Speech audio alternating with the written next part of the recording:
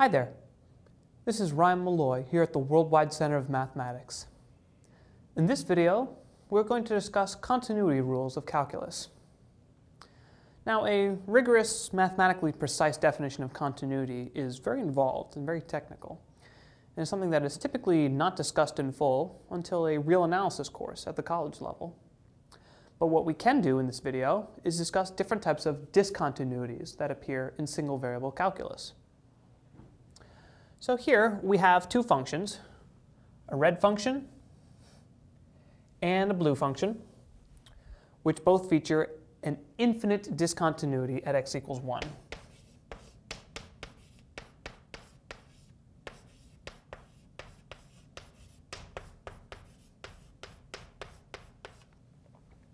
So in the case of our red curve, as we approach x equals 1 from the left, the function goes up towards positive infinity. And as we approach x equals 1 from the right, the function goes down to negative infinity. And similarly, for our blue curve, as we approach x equals 1 from either direction, the function goes towards positive infinity. So what can cause this sort of discontinuity? It frequently takes place when there is a function of x in the denominator of a function. For example, for something like this, we might have f of x equals, let's say, negative 1 over x minus 1. So we see as x approaches 1, the denominator approaches 0. And anytime we have 1 over 0, or in this case, negative 1 over 0, our function will approach one of the two infinities and become undefined at x equals 0. Okay, so the next type of discontinuity is sometimes referred to as a jump discontinuity.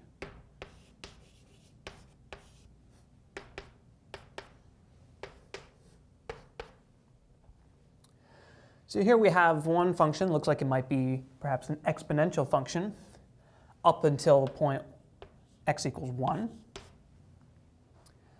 And then once we hit that point, our function has a new definition, which looks like it may be a linear function. So essentially, there are two different functions of x taking place on different parts of the domain. From negative infinity up until 1, non-inclusive, we're using our exponential function. And from 1 inclusive to positive infinity, we're using our linear definition. Now this is typically indicated with this sort of notation, with a bracket to indicate that our function is piecewise. So it might be something like e to the x for x less than 1. And then we'll say something like 1/3 x for x greater than or equal to 1. Great. So the third and final form of discontinuity has a couple of different names, sometimes called a whole or a removable discontinuity.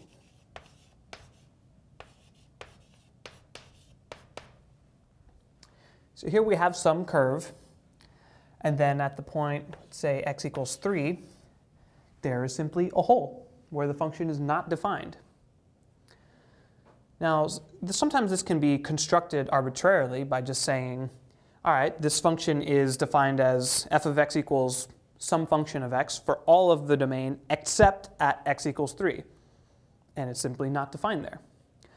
Other times, this can occur when we have f of x equals something in the numerator. Let's just say x to the 5th. But then we have a factor in the numerator and the denominator.